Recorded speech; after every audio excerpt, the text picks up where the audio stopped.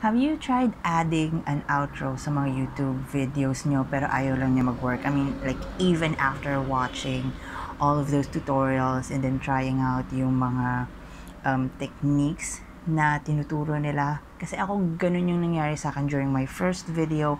Fortunately, nakahanap pa rin ako ng way para ma-add siya, and yun yung pag-uusapan natin today. So, I hope that you would continue watching.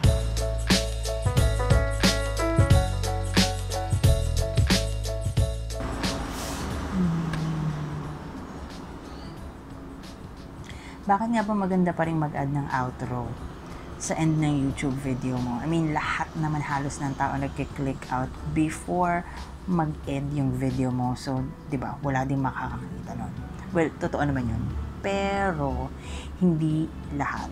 I mean, may mga tao, like, parang ako, pag nanonood ako ng video, tinatapos ko yan hanggang super dulo. Lalo na kung nagandahan ako dun sa video mo. Kasi, syempre, magiging interesado naman din ako kung ano pa yung iba pang mga content na nilalabas mo. So, minsan yung end card mo yung nagde-determine kung ano yung next video na papanoorin ko. So, since may mga ganyan pa rin mga taong katulad ko, bakit hindi natin i-maximize yung potential nila, 'di ba? Added views, maganda 'yun para sa atin. And kung katulad ko kayo na bago lang sa YouTube, malamang hindi niyo ako mahahanap kahit saan unless nakasubscribe kayo sa akin or nakita niyo yung link ko siguro sa Instagram or sa Twitter. Yung end card, yun na lang din yung chance ko na mapakita sa inyo na ay meron pa akong iba pang content, eto please panoodin nyo, ganyan. So yun, kaya I think it is still important kahit na karamihan ng tao nagki-click out na.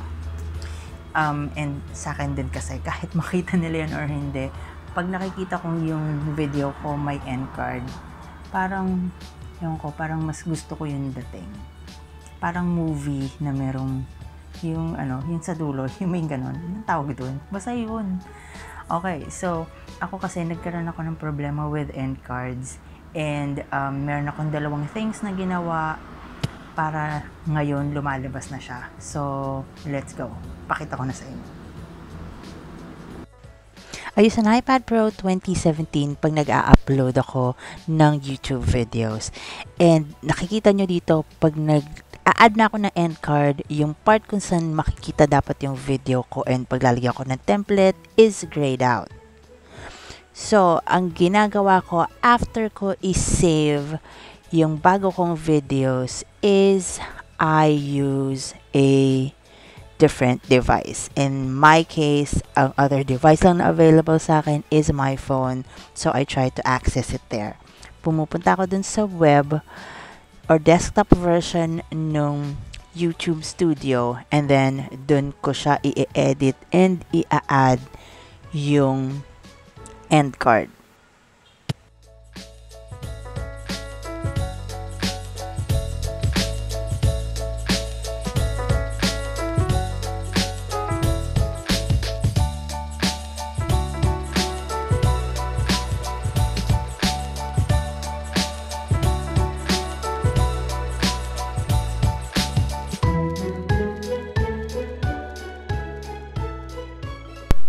Dito ko na rin ginagawa sa phone yung repositioning yung nung mga elements and yung pag-set ng timing kung kailan lalabas yung elements sa video.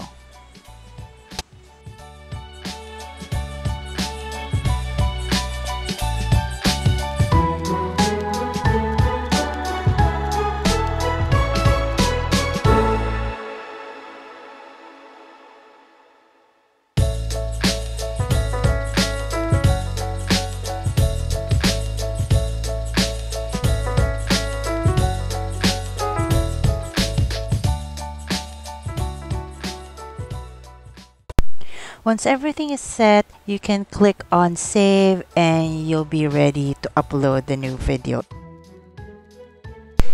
If visible na yung video ko to the public and I have already set everything, what I do next is I go back to YouTube Studio and then I click on the settings gear, tapos I click on channel, And from channel, I click on advanced settings and I make sure na yung no, set this channel as not made for kids is clicked.